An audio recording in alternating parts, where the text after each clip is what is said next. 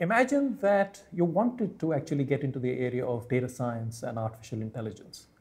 And in front of you, you had three options. You could either do a degree in mathematics, a degree in engineering, or a degree in computer science. Which one should you choose? Now, of course, all three sets of trainings are going to be extremely useful as you sort of go into this area of data science and AI, but it's extremely difficult to actually take all three degrees. So what should you actually do? So let's put forward a very simple, extremely simple definition of what constitutes sort of data science. It's essentially math plus code plus data, right? So you can see that the mathematics has a role to play, the computer science has a role to play, and putting it all together, the sort of engineering point of view also has an extremely important role to play. So let's actually offer a certain point of view.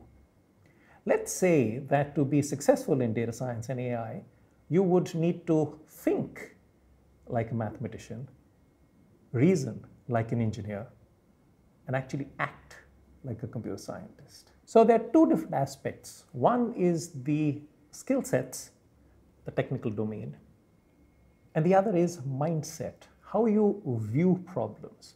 And both of these has to come together in interesting sort of ways. And the way that we are suggesting that it kind of comes together is how you think like a mathematician, reason like an engineer, and act as a computer scientist. And what do we mean by that?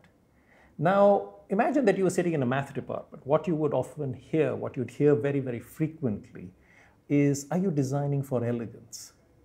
If you were in engineering department, what you hear very frequently is, what are the metrics that help you evaluate performance and also to understand the various trade-offs in the system? If you were in a computer science department, what you hear very frequently is, are you building for scale and robustness?